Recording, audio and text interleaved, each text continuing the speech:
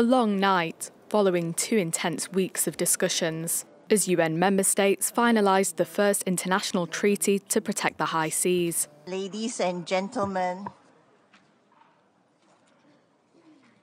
the ship has reached the shore. Indeed, it was worth the wait. Activists have praised the historic treaty as a momentous achievement, as it will allow for the creation of marine protected areas in these international waters. The high seas comprise around 2/3 of the world's ocean and almost half the planet's surface. Since they extend up to 200 nautical miles from coastlines, all countries can use them for fishing, shipping and conducting research.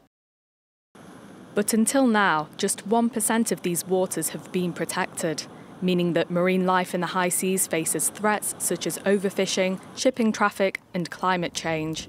Its exact wording has not yet been agreed, but the treaty will require countries to carry out environmental impact surveys of proposed activities on the waters, helping to protect the ocean's precious ecosystems, which create half the oxygen humans breathe and limit global warming by absorbing carbon dioxide.